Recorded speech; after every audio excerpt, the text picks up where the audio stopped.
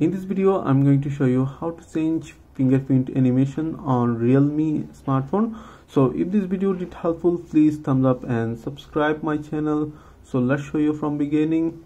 So first of all, open or unlock your Realme smartphone, then tap on settings and swipe up for wallpaper and style, and swipe up again, and here is fingerprint animations. Tap on here, and as you can see here showing demo here, and here is lots of fingerprint animations and you can change one by one.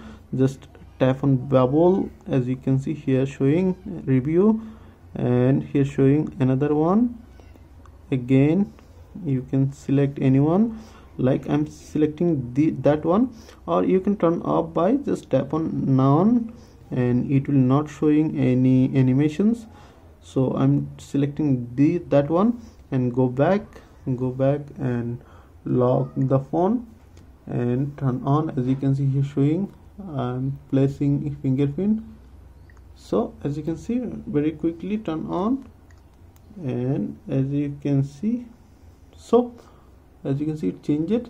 So that way you can change fingerprint animation in Realme. So pretty much that's it. If you have any questions, please let me know in comments. If this video did helpful, please thumbs up and share my video. See you on the next.